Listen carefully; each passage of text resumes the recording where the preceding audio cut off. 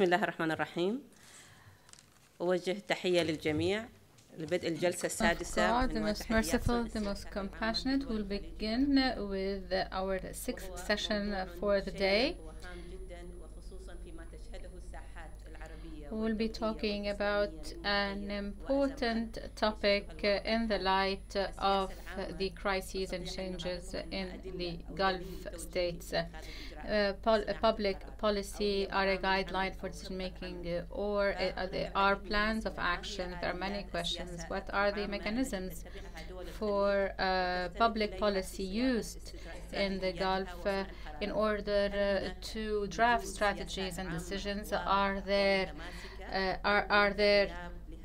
clear public policies, or there is an absence such of policies which creates challenges in decision making and achieving results and goals? Are there consensus between public policy making and the demands of the populations? Do the GCC states base their public policy on solid grounds? This is what we'll be discussing in this session, which will include 3 speakers. We will begin with Eleni Polymenopoulou. She is professor of political science in HBKU. Her research centers on human rights, especially cultural rights and the freedom of expression. Concentrating on the tradition of religion, identity, and law. She is a former human rights lawyer for various governmental and non-governmental organizations, including the Greek Refugee Council. Her paper is Enhancing Human Rights Policies in the Gulf. Miss Eleni. Okay, thank you. Shukran. Sabah al-Khair. Unfortunately, my Arabic is not that good yet, so I will do my presentation in English, and really happy to be here, and I'm really looking forward to getting your critical input to my presentation, and looking forward to listening to your questions, because I know my topic may sound a little bit paradoxical. Its topic it's enhancing human rights policies in the Gulf, and we know very well that this part of the world is not well known for its very good human rights standards. So I guess we can do some critical discussion after the presentation, because my point is to say that there have been recently some trends to enhance, in a way, human rights. Now, I will start by briefly by explaining the concept of human rights as such, the concept of human rights policies, and then I will explain the usual ways that states use to adopt human rights policies. I will go on explaining why it is important to endorse these policies and which are the obstacles for their implementation in the GCC. And doing my submission that there is this shift towards some sort of human rights reform in the region. I will be drawing primarily from the Qatari example, to the extent that I'm more familiar with Qatar, as I've been in this country for about a year and a half. And then I will provide some examples also of best practices and try to draw some comparisons and suggestions for implementations of human rights in the region. So first of all, okay, what are human rights policies? Obviously, there are policies about that promote human rights. Now, human rights themselves have a twofold meaning. Firstly, and in substance, they are about values. Oops. Next. I'm not sure how to put next. Sorry. Okay. Which one? This one. Oh, the left one. Okay. Okay. So first of all, human rights are about values. They're about, if they are about anything, they are about equality, dignity, and justice. Now, of course, the problem is that people give different meanings to these words, and there has been a lot of debate about their exact meaning and especially their universality, if they can really be universal, if they're only Western values that are inspired from some, I don't know, Eurocentric approach to the world, and we are just trying to transpose things from the West that don't really apply in this part of the world. This is, of course, directly associated with the history of human rights stemming from the Judeo-Christian tradition and also from atrocities that happened during the Second World War. I have here in my slide the preamble of the Universal Declaration of 1948.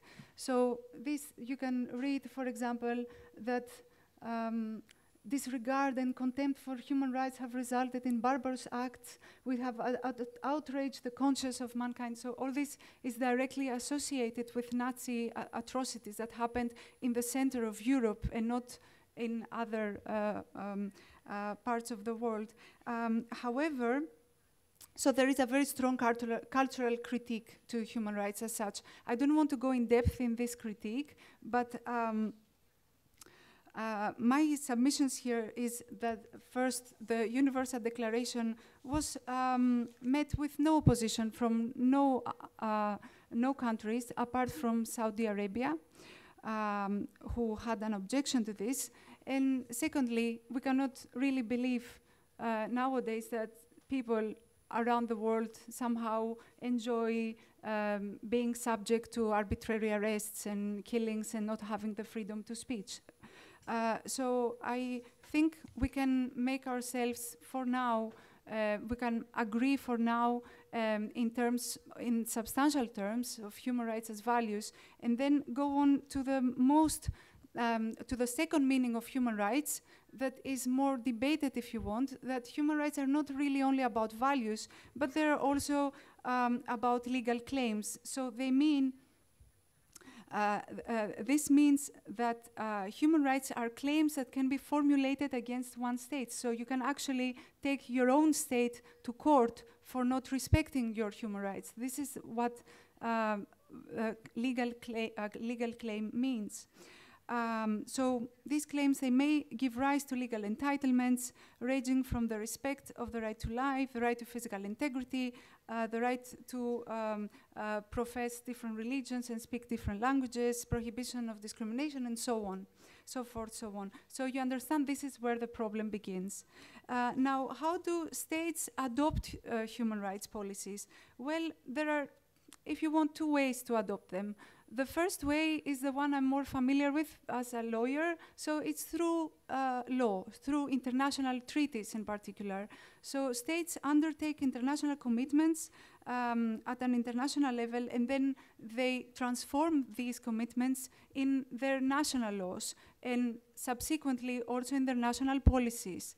This is the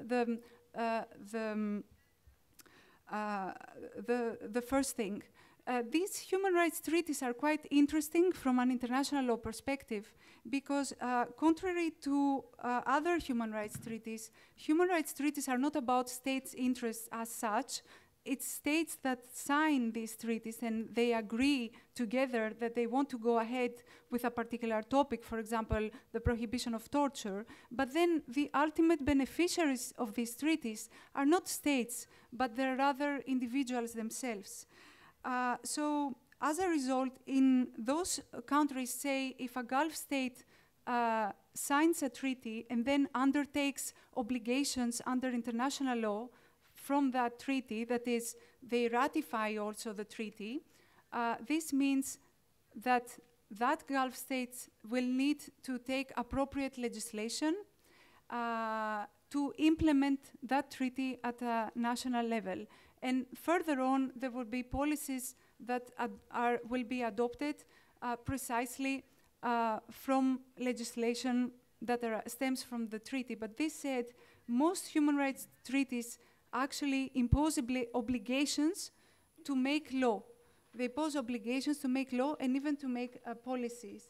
So I give some examples here of legislation, of treaties that have been more or less welcome in the Gulf. For example, The two first ones, the third one is a more controversial one. The two first ones are the International Convention on Elimination of Racial Discrimination, that is the acronym ICERT, and the second one is the CRPD, that is the Convention on the Rights of Persons with Disabilities. Both these conventions have been accepted with minor, if you want, reservations, apart from Saudi Arabia in the first one. And they directly impose legislative obligations. So the first you will read, it says that, for example, now, ICERT says, states shall declare an offense on hate speech punishable by law. So this means that they need actually to pass legislation to do this. Or the second one, the CRPD says that states need to adopt all appropriate legislative, administrative, or other measures. So it means they should adopt policies that promote the rights of persons with disabilities. The last one is a very controversial one. It's the CEDAW. It's the Convention on the Elimination of Discrimination Against Women. Article 2 of the CEDAW again imposes to states obligation to change their constitutions to promote gender equality, to promote laws, but also to adopt policies to eliminate progressively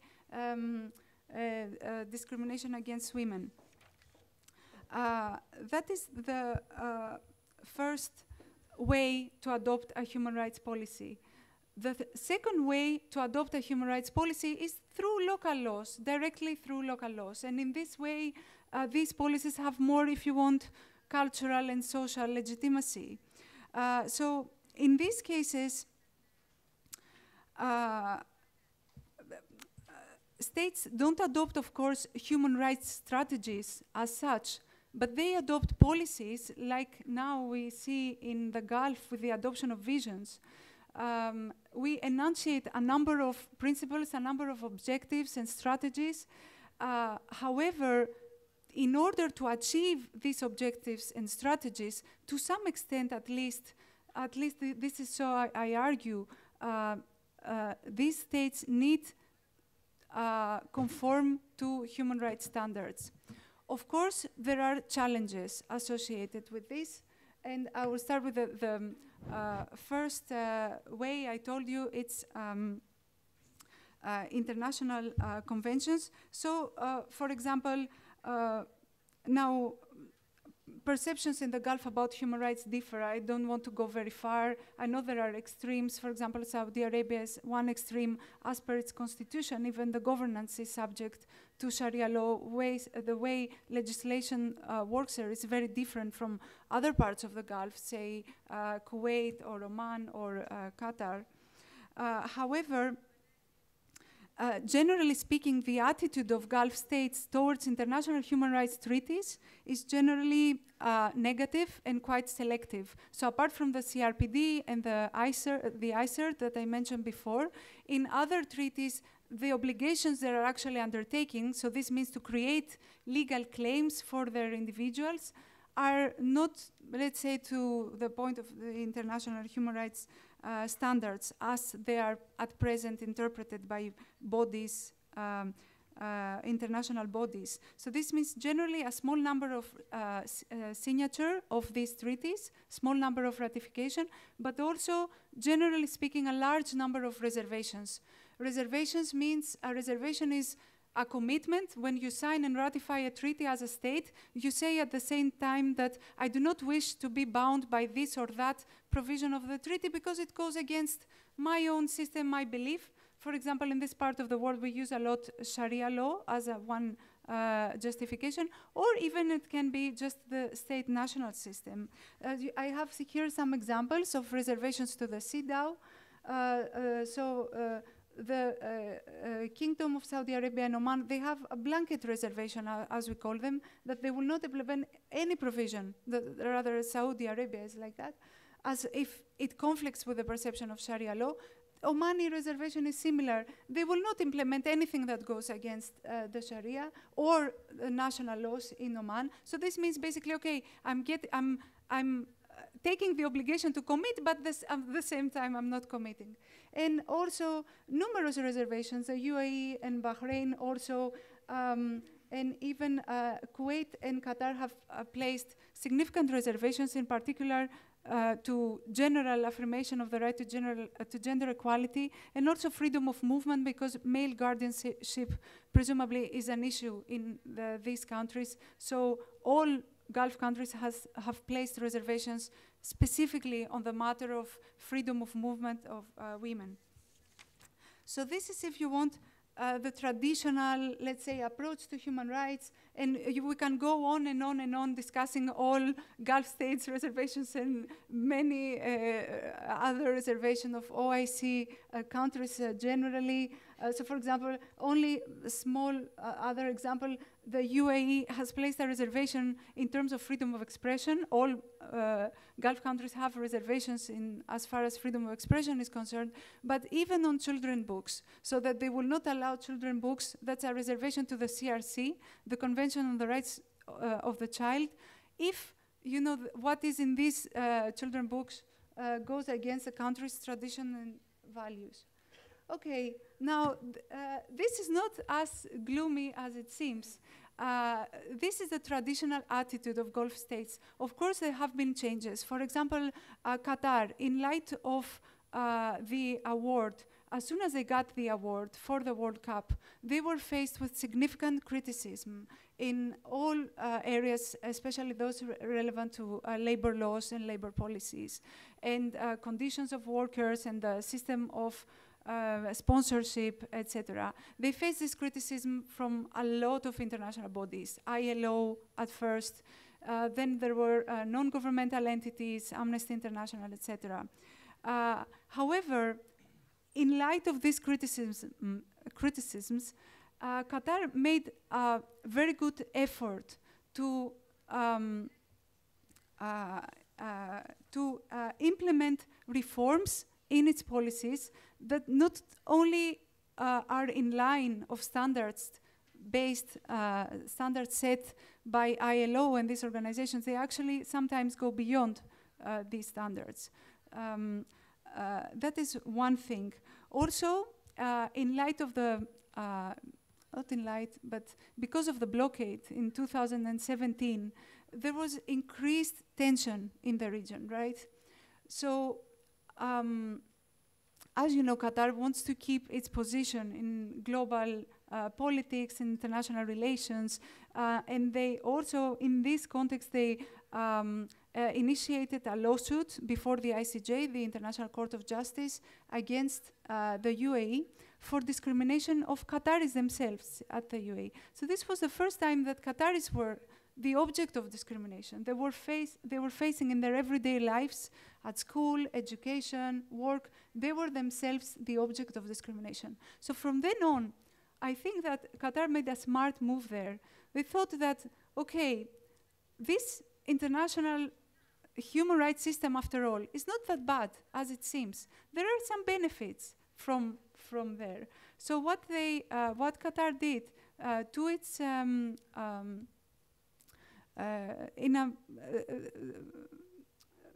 in a very positive, let's say, move, they ratified the two key human rights treaties in 2018, the ICCPR and the ICSCR for civil and political rights, the first, and for cultural, economic, social, and cultural rights, the second one. So they ratified these two very important treaties, undertaking obligations at the international level. They are the third Gulf state to do so. The first was Kuwait after its liberation, and the second one was Bahrain, and now in 2006, and now it's Qatar. From that moment, Qatar has started increasingly using international law fora to resolve its disputes. There have been 2 claims submitted against the UAE and Saudi Arabia before United Nations committees. Claims to eliminate discrimination, and there are also other, there is also the lawsuit pending, of course, before the ICJ. Now, so what my point is that sometimes states ratify these human rights treaties, but they do it for their own benefit. It might not be a benevolent move, but they sooner or later they realize that they have some interests in the ratification of the international treaties. 2 minutes? Okay. So at the same time, sorry, I need to go back. Sorry, what is the button to go back? Because it's the other way around. Okay, sorry. Okay, and at the same time, I told you that the second way to adopt human rights policies is from the local perspective. So in this sense, do the visions refer to human rights? Well, not really, because the affirmations in the visions, they are pretty lukewarm. They are not very strong. I have some examples of references. For instance, the Qatari vision refers to personal freedoms, but at the same time to the safeguarding of tradition and values. So in cases where the two clash, obviously there is no commitment undertaken. However, in the strategies that are put in place to realize the visions, things here are much different. And I take now the example of Qatar. So following the criticism, there have been policy standards and practices for self-regulation in the area of labor rights specifically. Secondly, there have been reforms more generally in terms of the system of sponsorship. And soon in 2020, there is going to be a new law that abolishes, if I understand well, the system of sponsorship. And that is, I think, a very important precedent in the region. And thirdly, there have been also legal reforms, domestic legal reforms, to empower vulnerable persons and groups. So, for example, Qatar passed the first law on asylum in the region, which also sets a very good precedent. Now, I will conclude. I think that human rights are no longer viewed in the Gulf as instruments of, I don't know, Western imperialism or, you know, something, Western values that we are trying to transpose. But on the contrary, they are viewed as tools to achieve the visions, to achieve sustainable economic growth, to achieve these, you know, knowledge-based societies and human development that are precisely the objective of the visions. You cannot have human development if you don't respect human rights, if you don't respect the right to education, and you cannot have a vision. You cannot bring tourists in a country where you don't respect, I don't know, freedom from being tortured or freedom of liberty and security of the person. So it's just, it needs, I think, we need to understand this practical approach to human rights. And my very last point is only the two challenges, I guess. The first is the area of focus, because until now these domestic reforms have been primarily focusing on labor rights, whereas we need to address other human rights issues. I show you before the array of reservations. And the second thing is we do also need, perhaps drawing from the Qatari example, to have more countries ratifying human rights instruments, because this is where commitment begins. So this is, human rights are also about obligations. I'm not sure if we can create obligations through policies, but I guess the future will show. So thank you very much. Thank you, Eleni. Human rights is an important link in achieving the Sustainable Development Goals and the importance of but also, Eleni, I have you agree with me that human rights are not only related to the current generation, but also the preservation of the future generation. Thank you very much, Eleni. ننتقل الآن. And now we will move to our next speaker and paper with Mrs. Khawla Mortazawi, the role of public opinion polls in policy making in the GCC, Qatar as a model. Khawla is a PhD student in Islamic civilization at the Faculty of Social Sciences and Humanities in Malaysia Technical University. She has an MA in comparative religion from the College of Islamic Studies at HBKU. In 2018, she is active in the Qatari media and has worked for the newspapers of Al-Sharq and Al-Watan and for Al-Rayyan TV. In conjunction with other activists, she founded the Arab Social Media Council and the Al-Watan Center for Media Training. She has participated in numerous conferences at HBKU and Qatar University. You have 15 to 20 minutes, Khawla, please. The floor is yours.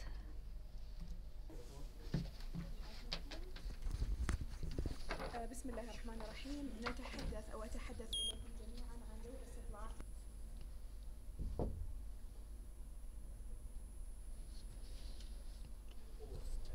الآن. Good day. We will be speaking about the role of public opinion polls, and I will focus on the Qatar University and its role. Opinion polls are one of the most important tools used by planners, strategists, and decision makers to learn about general directions regarding a certain topic and use those inputs in making policies. Opinion polls are one of the inputs in public policies. However, they are problematic and they cause debate among scholars, researchers, especially when it comes to scientific research. This relation should be integrational and not only formal. It shouldn't be influenced by public opinion. Over the recent years, we have seen interest in studies that tackle public policy making in civil society institutions or organizations. And those studies gained attraction in the governments and states as they tackled social issues, and this led to an increasing role by the civil society organizations as the ones answerable to the needs and requests of citizens. This role entrusted with the CSOs was coupled with the emergence of specialized institutions to probe into the opinions of the citizens and transform them into policies. The policy makers were interested in knowing what are the opinion of the citizens, and therefore those companies or those opinion polling institutions became a renewable source of data and accurate statistics nationwide, because they provide governments with accurate statistics that reflect public opinion in several topics that are of interest to both policymakers, decision makers, and citizens, and because they reflect changes in the social, cultural, economic, and political arenas. Therefore, the relationship between public opinion and public policy goes both ways. This relationship embodies what the public thinks of and what the government does about it, and therefore public opinion is deemed to influence public policies. How? First, because the public opinion can influence what policies are drafted, and second, policymakers will refrain from drafting any policy or taking any stance that could be widely countered by the public. Also, such opinion polls could be used to lobby before the government through seminars and other forums. Such forums can make advocacy and lobbying to influence public opinion and to draw the attention of a government to a specific issue. And this is how governments may be persuaded to adopt or refrain from adopting a certain public policy. The relationship between the public opinion and the public policy is at the heart of the debate that started mid last century, especially a debate regarding the responsiveness of governments to the citizens' preferences. Knowing that the political regime should combine between inputs, meaning demands, and the outputs, meaning decisions, and therefore a political regime should combine between demands and decisions, between action and needs. Over the last century, the Qatar state has witnessed pragmatic shifts, namely increasing requirements amidst the increasing human development demands, and there were achievements in terms of drafting diverse public policies, and those policies received positive feedback. The public policies drafted by Qatar focused on social welfare, economic development, and security, political stability and security in the country. Here, policy makers disagree depending on the institution they come from. One of the most important player in this effect is the public institutions gathering the legislators, the executive branch, the administrative institution, and the judiciary. Other players include informal actors such as the citizens, political parties, associations, conventional and new media, and opinion polls. And therefore, opinion polling companies or organizations are considered to be players who are effective in policy making because they can influence policy makers by lobbying, and therefore they can make a certain issue be listed on the national agenda. They can affect and shape decisions from the very early stage of decision making and until the decision is finally implemented and overseen. There are several opinion poll types. Opinion polls that are conducted by Qatari institutions, and they are supervised by governmental bodies. And here the Ministry of Health, for example, proposes conducting opinion polls in the healthcare sector using to see what healthcare equipment and health practitioners are needed in the sector. And here ministries, universities, research centers are engaged, and they take part in drafting public policies, each in their own sector and domain. They are shouldered with experts and analysts who specialize in analyzing the findings of such opinion polls to feed into the efforts of strategists. The Qatar state witnesses fast economic development, and therefore some private sector and public sector institutions are resorting to scientific research and because scientific research are the best to read the needs in the market. And an example is companies pertaining to media and public relations. Opinion polls conducted by ministries, Qatari ministries, like the Economic and Social Survey Institute at the Qatar University and the Arab Institute for Policy Studies are two bodies that provide such opinion polls, and they provide also statistics to take representative samples and reflect public opinion in social, economic, and cultural issues to later influence political participation.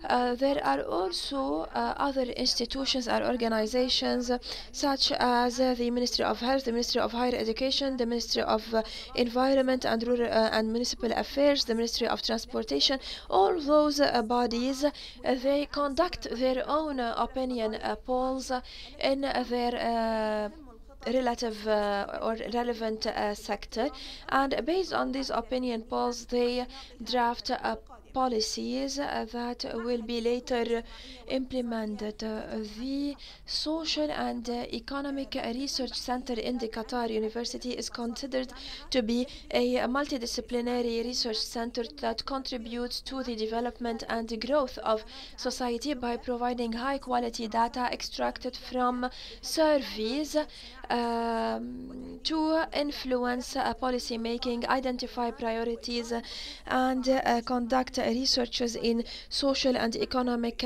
sectors. The institute conducts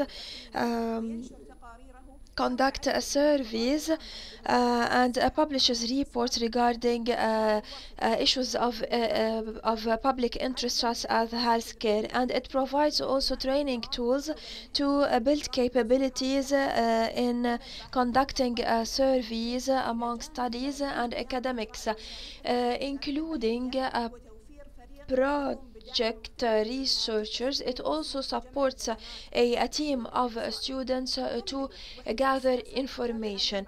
The policies unit inside the institute complements the work of the institute by gathering information and analyzing them through a different perspective by through scientific methodology and in context knowledge, and their work is based on studies, and this policies unit inside the Social and Economic Studies Institute at Qatar University presents perspectives based on surveys to be used by decision makers and government officials, also policy makers, journalists, and the public and the international community at large. The Social and Economic Studies Institute in Qatar University improved in terms of its own performance. It doesn't only present research papers, but they transform these papers into public policies. These policies included topics about Qatar, such as Qatar Vision 2020, the liberalization of the market, and other miscellaneous issues to move forward with several aspects of Qatar economy and society. And they tackled, for example, Qatar readiness to implement VAT tax in Qatar, and also raising awareness or probing into how the people, or to which extent the people is aware of the consequences of this tax. Another opinion poll tackled to which extent Qatar needs to have a welfare index to see how expatriates, foreign workers in Qatar are doing in the work environment, and to which extent they are enjoying welfare. Also, another opinion poll gauges the awareness of people, of the oil prices, also job security, living conditions, and larger economic forecasts. Opinion polls and surveys provided by the Economic and Social Service Institute at Qatar University bridge the gap in knowledge as they monitor several social phenomena, and they monitor also changes in terms of social and economic changes within the society, and they provide accurate information to decision makers. One part of the information that the institute provides will be leveraged effectively by policy makers to see whether or not draft a specific policy.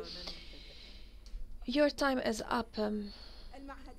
So the institute seeks to support public policy making by providing facts, identifying needs, and identifying national research priorities, also providing partners and decision makers with information to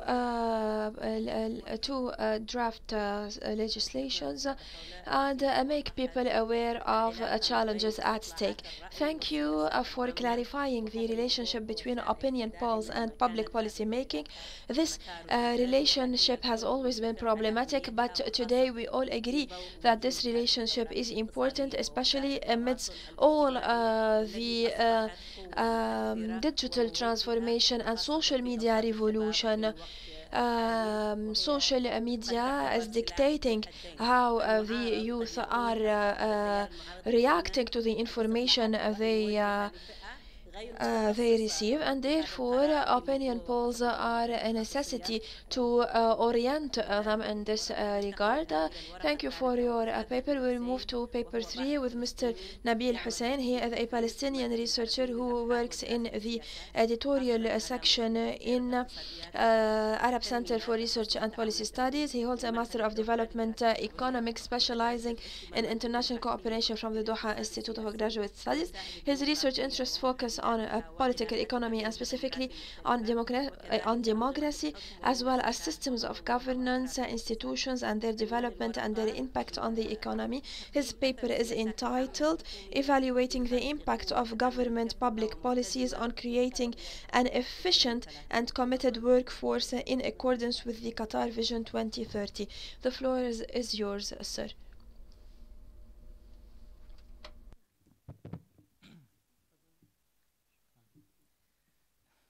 سيدة الرئيسة، السيدات والسادة الأفاضل، تحية طيبة. Thank you, Mrs. Chairperson. So with this paper we conclude session 3. So we'll begin with the opening introduction, with the opening paper by Mr. Abdel Nasser bin Khalifa with the role of QDB in achieving the policies based on Qatar National Vision 2030. In this paper, we'll speak about QNV as a comprehensive framework of analysis. This paper entitled Evaluating the Impact of Government Public Policies on Creating an Efficient and Committed Workforce in Accordance with the Qatar Vision 2030. We will concentrate on one pillar of the four pillars of the QNV, which is the economic development, also by concentrating on only one headline or one aspect of the economic development, which is creating an efficient and committed workforce as mentioned in QNV 2030, especially in the private sector, mainly entrepreneurs. We will start by defining the economic development as mentioned in QNV 2030. The QNV defined economic development as developing a diversified and competitive economy that is able to cater to the needs of citizens of Qatar in the present and the future, and providing a high level of living. What is meant by this definition is to reach one main result, which is economic diversification. Economic diversification means increasing the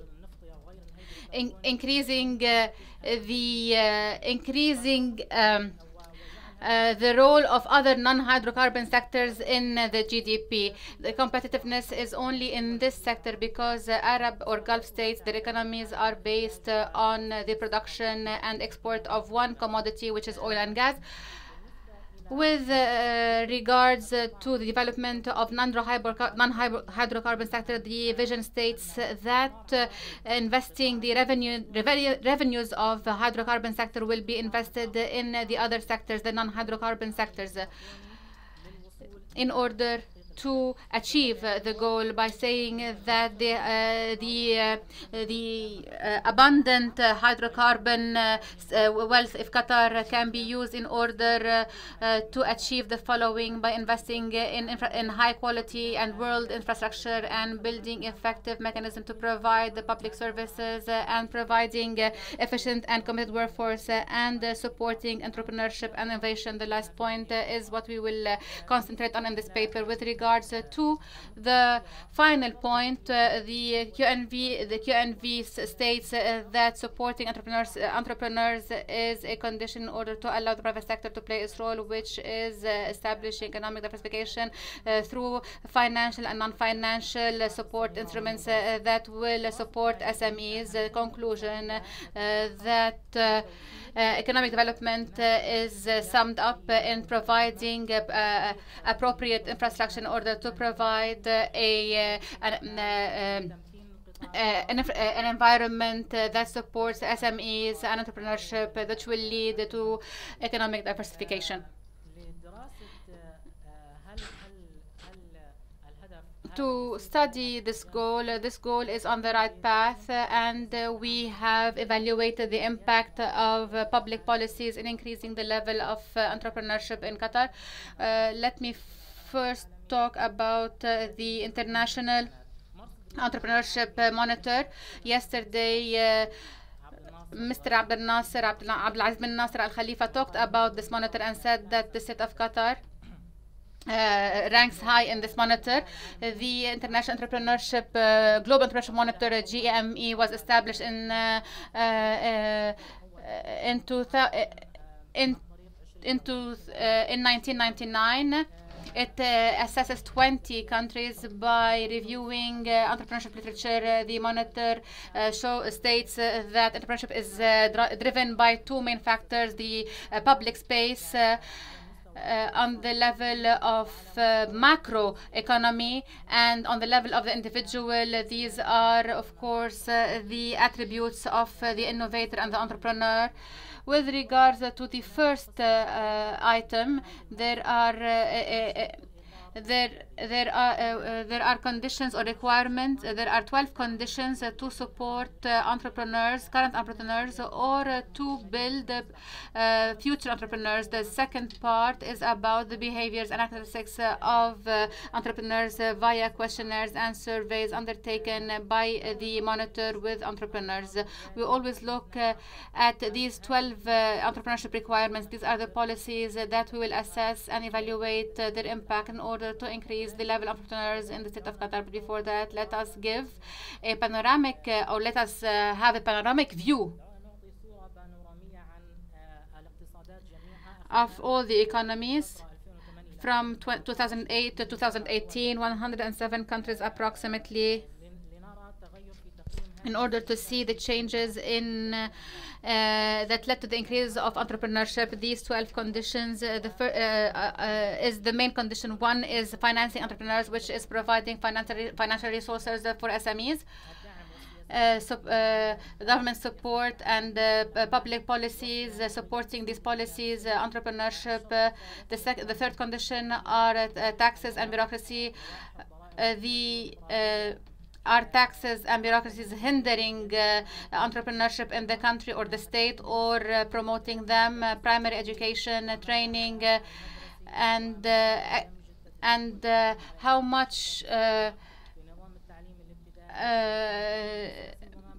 including SMEs in the curricula, and of course promoting vocational training, educational grants and research. To what extent do they provide opportunities for SMEs? The seventh condition, the commercial infrastructure, intellectual property, accountability, and other services and legal institutions, the physical and services infrastructure, access to physical services, transport, land, spaces, cultural criteria, social criteria. To what extent do they encourage, do they allow the culture, do these cultural and social criteria promote entrepreneurship and entrepreneurs in the state? The last two conditions is the openness and dynamics of the internal market, the level of change in the market from year to year on year, and the openness of internal markets, to what extent the new companies can access the current markets in order to draw a complete panoramic vision on all the economics of the sample we took. Or we divided these economies into three economies based on the classification of the monitor, which are the factor medium income, low income, and high income economies, factor-driven economies. These are mentioned by the GEM, Global Entrepreneurship Monitor, that includes agriculture, extraction industries, and its dependence on natural resources and non-skilled labor. Medium income economies. Medium income economies, the monitor defined it as efficiency-driven economies. These are economies that are highly competitive with more efficient products and production industries. High-income economies are innovation-driven economies. As per the monitor, these are the most developed, whereby our companies are more knowledge-based and the service sector is very widespread. In order to distinguish, or actually to only to study the impact of these conditions on the promotion of entrepreneurship, we took the variable, the HDI, which is the Human Development Index, in order to put aside or neutralize the differences in these countries. The main variable in our model is the total early stage entrepreneurial activity. This variable measures the percentage of adult population from 18 to 24 who are who started enterprises or companies less than 3 years old. These 12 conditions in the monitor are being assessed and evaluated by national experts in every state. With regards to Qatar, there are these conditions were evaluated in 4 years: 2014, 2016, 2017, 2018. In 2014, Silatech has undertaken this national expert survey, and in the other 3 years, QDB has prepared this survey. Now we will look at descriptive statistics for the entrepreneurship activity in the state of Qatar.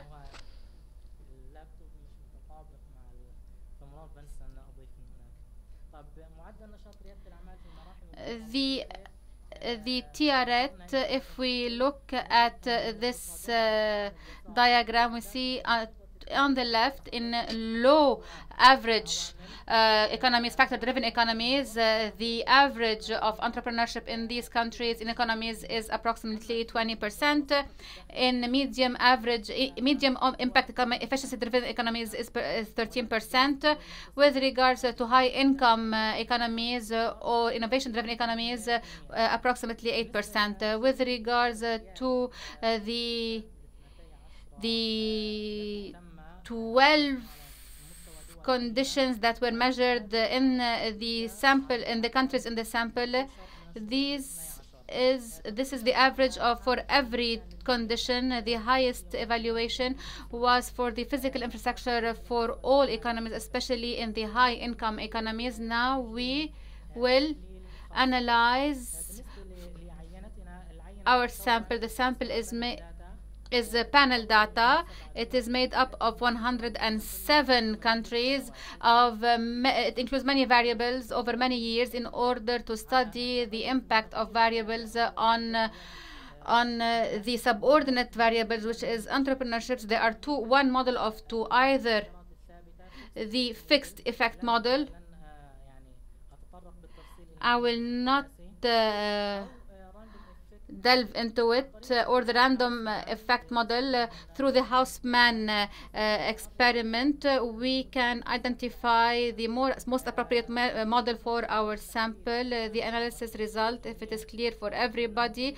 In the first model, it is low-income economies or factor-driven economies. With regards to 12 conditions, there was no condition or policy that had positive impact in increasing the average of entrepreneurship in low-income economies. The reason is very clear. These economies are unorganized economies or invisible economies. The market dynamics are very high in these economies, and the state does not interfere, or there is low interference of the state, or efficiency-driven economies, medium-income economies. In the past 10 years, there was more openness for the internal market, and this has positive impact in increasing entrepreneurship in the state. It was significant over 1%, while economies that are high-income economies, innovative-driven economies in Qatar, like other Gulf economies, are high-income economies or innovation-driven economies. There were three conditions that positively impacted the increase of entrepreneurship during the past 10 years in these economies. First, it is the financing or funding entrepreneurship. Second is state support, and the cultural and social criteria. Third, from this model, we see that the main condition that has a positive impact in increasing entrepreneurship were the cultural and social criteria. And when looking at the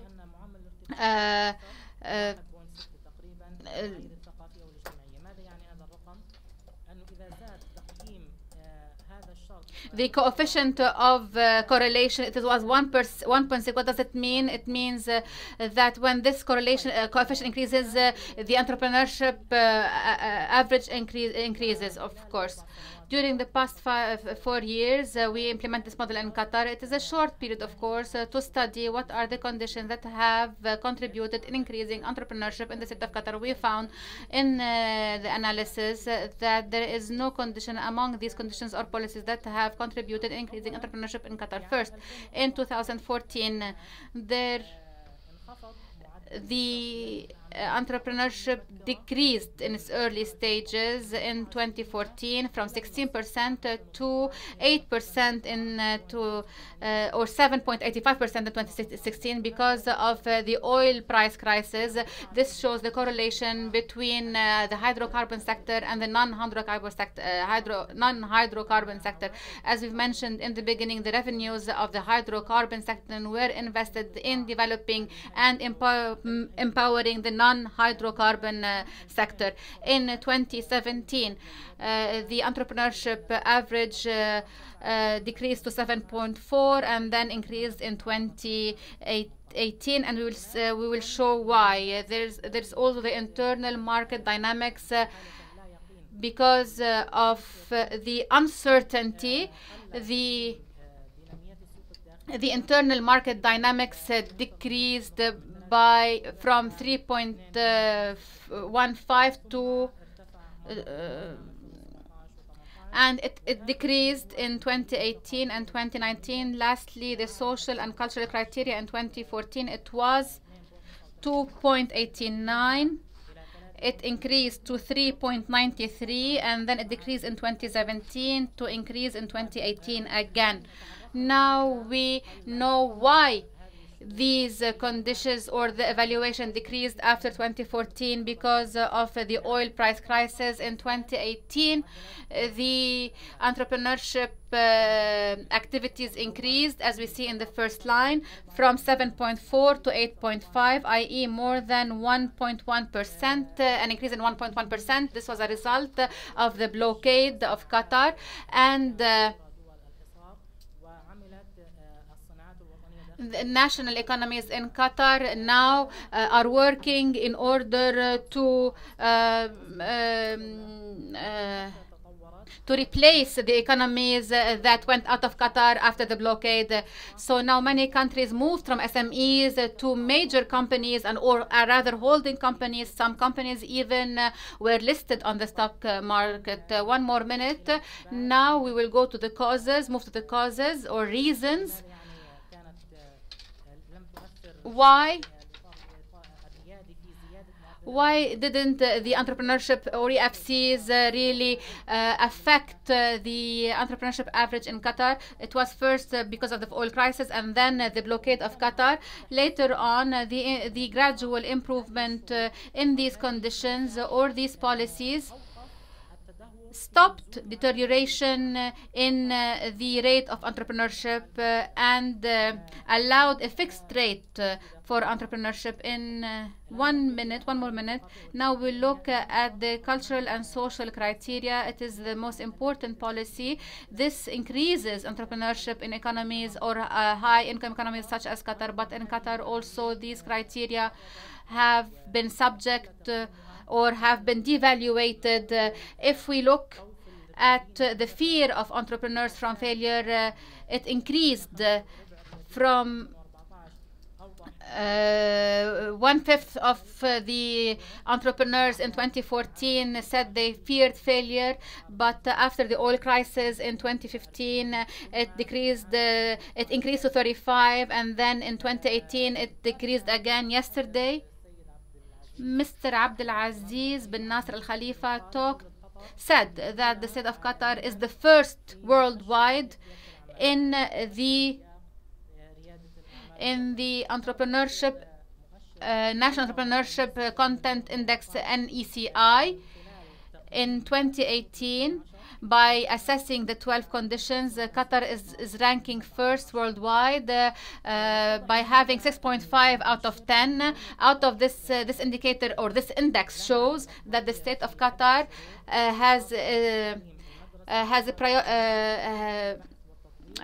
ranked first in many indicators: grants, schools, education, infrastructure.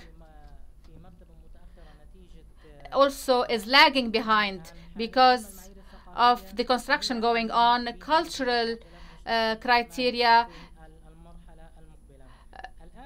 ranked high.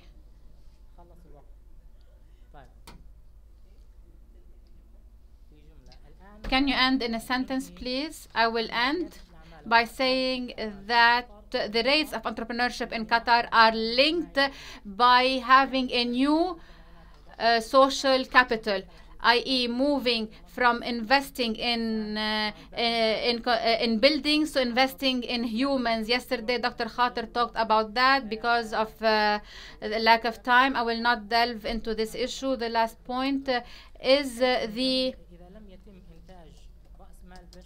if we do not produce a new human capital that is able to empower the private sector, the state will own the private sector. It will remain a rentier state. It will own the non-hydrocarbon sector. It will own the GDP. And the state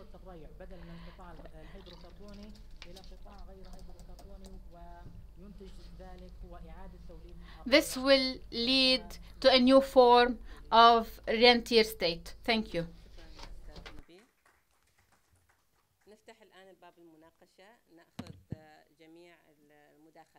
We open the floor now for Q&As. We will listen to some of your... Assalamu alaikum. I am Hilal Al-Salmi in Oman. My question goes to Madame Eleni. I mean, there is human rights. There is a big challenges. I mean, with respect to the Islamic and national values and traditions within GCC countries. But I mean, later on, I mean, when it comes to the SDGs, I mean, Sustainable Development Goals, one of them, I mean, respect to this, I mean, international, I mean, human rights, I mean, with this. Later on, I mean, again, I mean, this is a dilemmatic things, I mean, between it is global values and with respect to the national values or the Islamic values. So, I mean, for indices later on, with the once the country is being evaluated, I mean, on that 17 goals which is promulgated by the UN Assembly, I mean, how this any country, I mean, within GCC would be underestimated. I mean, although there is a respect to the human rights, I mean, from that three pillars, national values, Islamic, and others. What do you say on such things? Thanks.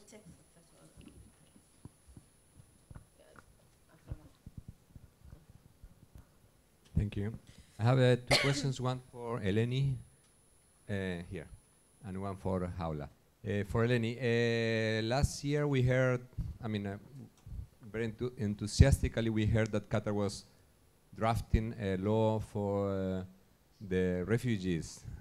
Since any of the GCC is signatory of the convention, we were very optimistic about that, because also the scope was very big as it was announced. But so far we didn't hear anything new about that, and I wonder if you had more information about that, if it's finally drafted or passed or no.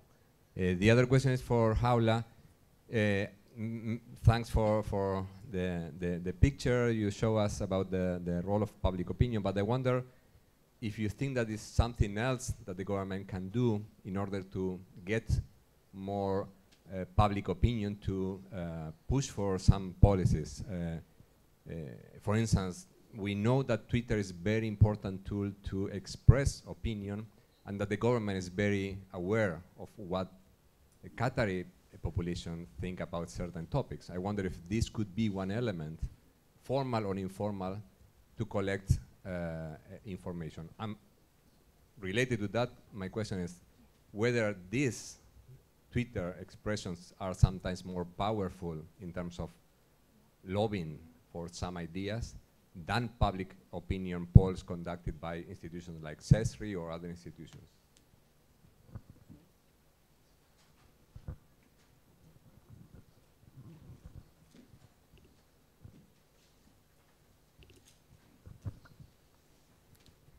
بسم الله الرحمن الرحيم.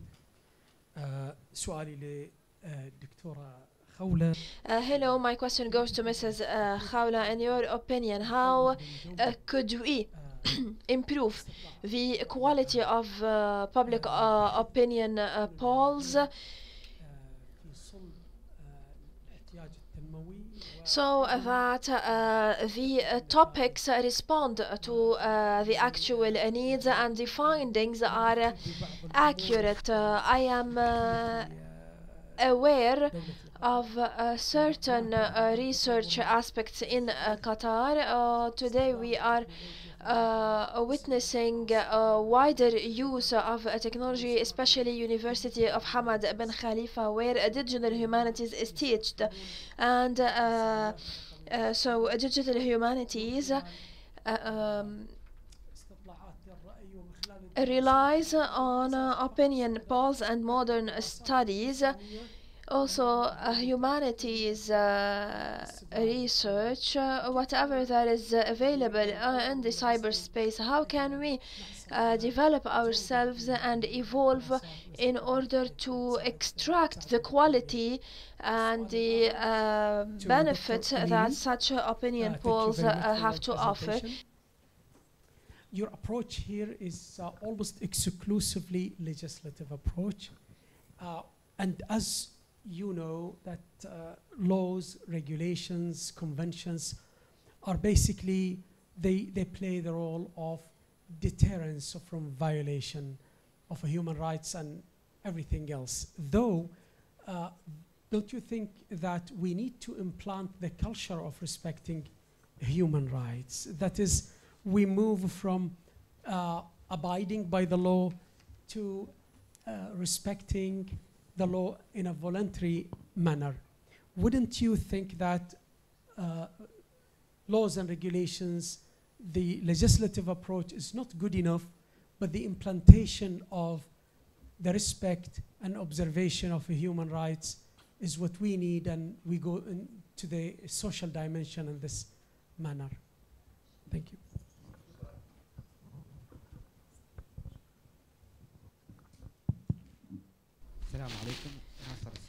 Nasser Al-Saadi.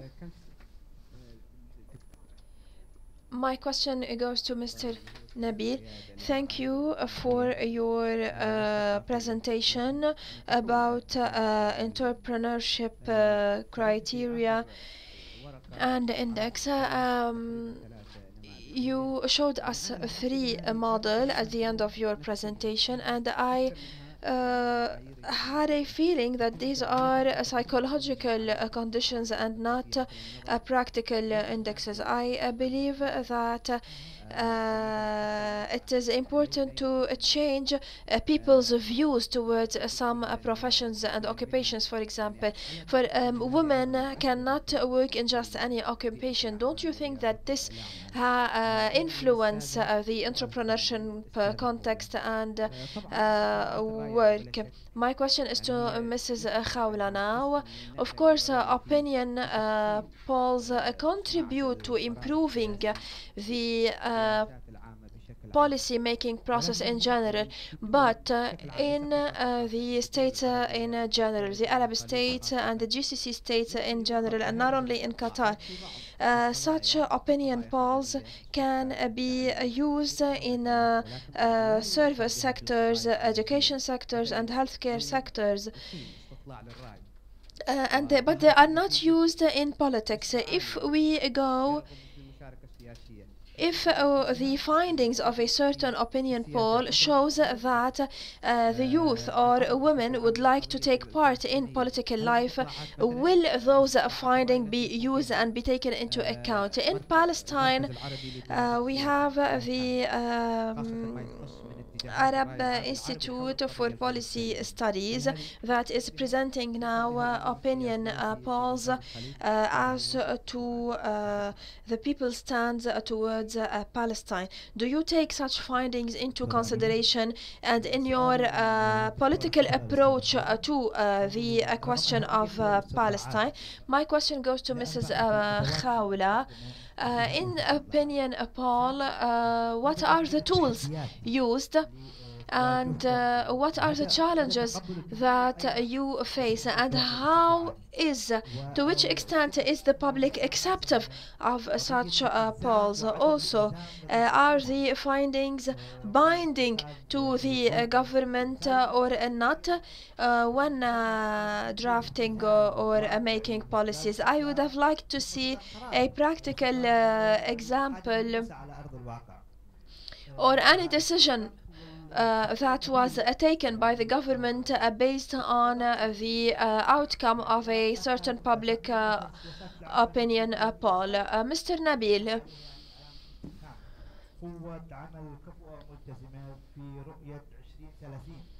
In the Vision 2030, yes, there was a focus on entrepreneurship, and the vision did create a competent workforce, but how did it affect entrepreneurship in general? I will hand you over now to the speakers. Mrs. Elena? Okay, thank you for your questions. I'll start with a less complex one, which is the recent law on asylum. So there has been such law that was passed last year, late last year, if I'm not mistaken, October or so. Now, the issue, of course, is here that the Gulf countries have not signed or ratified the Geneva Convention, and this is where obligations stem from. And the additional problem is that the law that was passed is not exactly in line with the refugee standards. So the Refugee Convention tells you that there are 5 very specific grounds on which, not very specific, but 5 grounds on which you can request asylum. So there needs to be persecution, and the persecution needs to be based on these precise grounds. One of them is political opinion, but there is also ethnicity, religion, there are other grounds, and there is also a ground that says or any other status. That is the most controversial ground, because any other status can really, so it says so membership in a social group or any other status. And this any other status can be interpreted in many ways, and it has been interpreted in many ways in countries such as Canada, for example, or the UK, this any other status has been interpreted to include discrimination on a lot of grounds that I don't think that in this part of the world would have an equivalent. It is my understanding that the recent Qatari law covers only political refugees. And I don't know, to be honest, how many of these political refugees are. Now, this is a controversy also at a global level, who exactly is the refugee. But at least there is some precedent. I think there is some good precedent in the region. Now for the SDGs question, that's a very good question actually, and it is true that all Gulf countries have embraced the SDGs and they are really going well in this. They are organizing events and conferences, and here in Doha there have been so many events. I was so surprised to see this because I only arrived a year and a half ago, and you know, I didn't expect this engagement with the right to education and the right to development. But I think that generally speaking, the debate on social and economic rights in this part of the world is way ahead, you know, other countries. And this is probably also because social and economic rights are partially related also to a country's infrastructure and ability to you know, ability of resources. So this is also one of the reasons. However, now with the SDGs, there has been even critique within human rights. The problem here is to which extent do you actually undertake some legal obligation? Legal obligations are very specific. For example, you have the European Court of Human Rights. It interprets the European Convention of Human Rights, and if a state violates that convention, they need to pay money. They need to pay money to the person they're violating their rights. So there is a very specific mechanism, or they undertake international responsibility at the ICJ. So it is one thing to say that there is a policy that one day, now I don't know because I'm speaking as a lawyer and this is my primary standpoint, but it is one thing to have a policy and another thing to have a law where you get also some responsibility, and if you break that law, then there are some sort of consequences. However, I'm very interested in taking this debate further, and I need to read more about this because I'm under the impression that in this part of the world, policies are almost, if not more important than laws. And this brings me to the third question on the culture of human rights. And now of course, it is very, I mean, being Greek, I would be the first one to say how it is important to do things because, you know, there is some inherent belief that what we are doing is good. This was the whole idea of Pericles under the Athenian democracy. You know, that the Athenians are doing so great because they are doing what is good because they really think it's good and not because of some external force such as the law. So in short, I think both are of course important, but sometimes adopting a law even ahead of, if you want, social understanding is also very important. So for example, in 1952, where women were accorded internationally the right to vote, I don't think that society was ready for such law because in many cases families were not ready, and you know, it's the patriarchal structure of societies that, I mean, in my home country is very similar to but I think that if you actually adopt a law even a little bit ahead of society, this actually promotes, this actually somehow expedites things. So that's my understanding of your question, but I do know it's a complex one. So.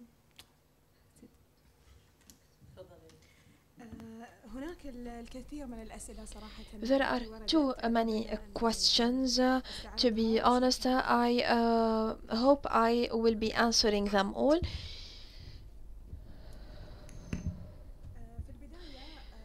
So, for starters, opinion poll role and government's role vis-a-vis opinion polls is a significant one. It is not limited to establishing research centers to provide scientific research and papers and forms. The government's role is to take all the outcomes and the findings and include them or act upon them when drafting their policy policies. And here I am not, I do not want to be pessimistic, but rather realistic. I do not believe that GCC governments are acting upon the opinion poll results.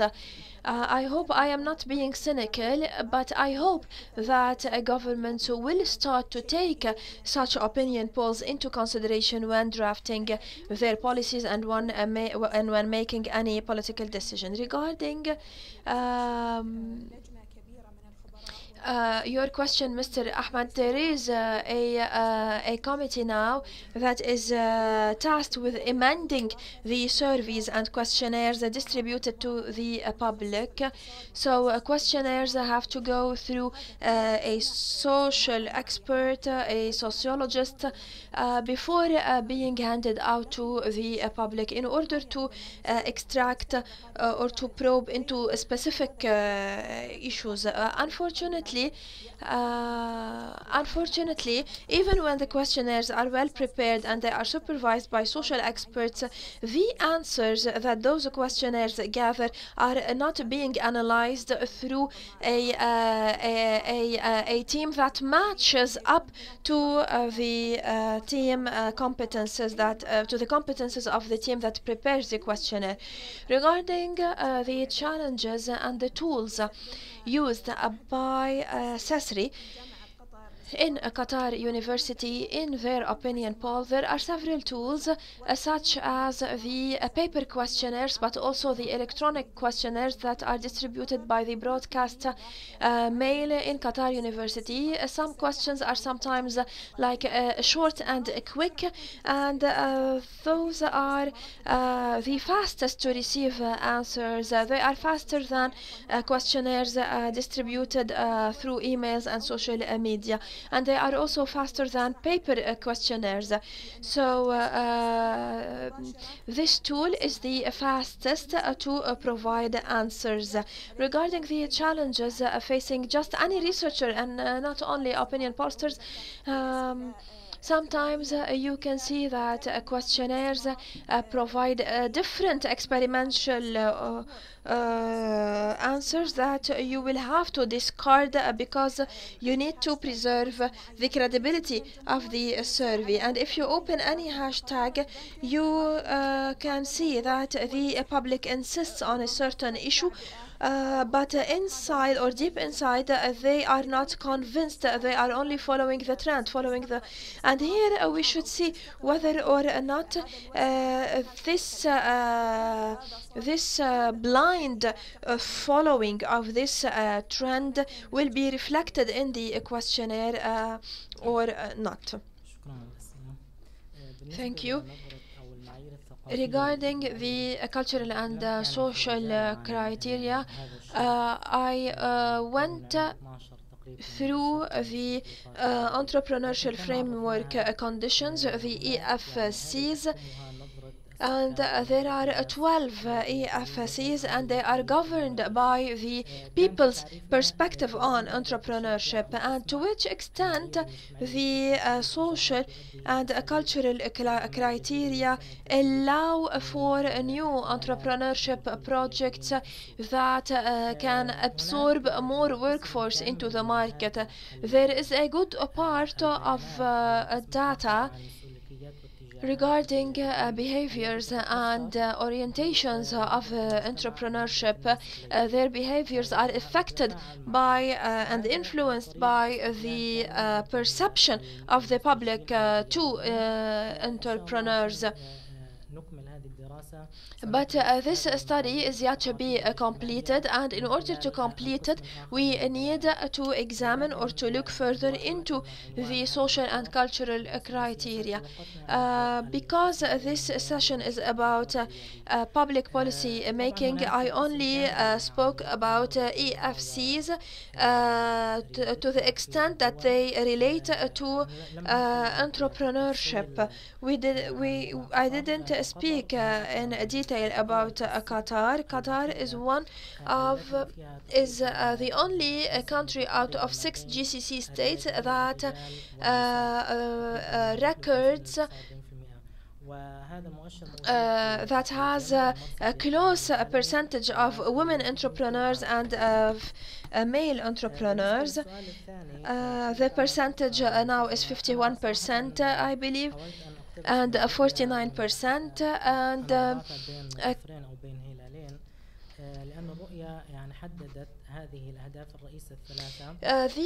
vision identified the three objectives, and one of them is a human development, because a human development will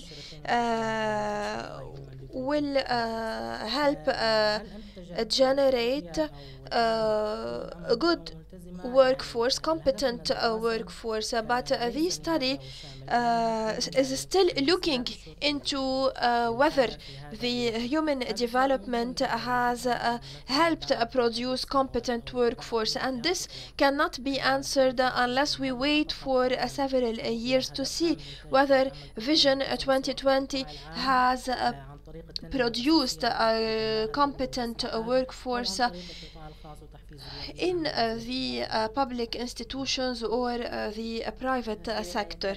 Thank you. So we reach the end of this session. I would like to thank the three speakers and this distinguished group of researchers who fought the plummeting energy after lunch to be with us in this session. Thank you, ladies and gentlemen.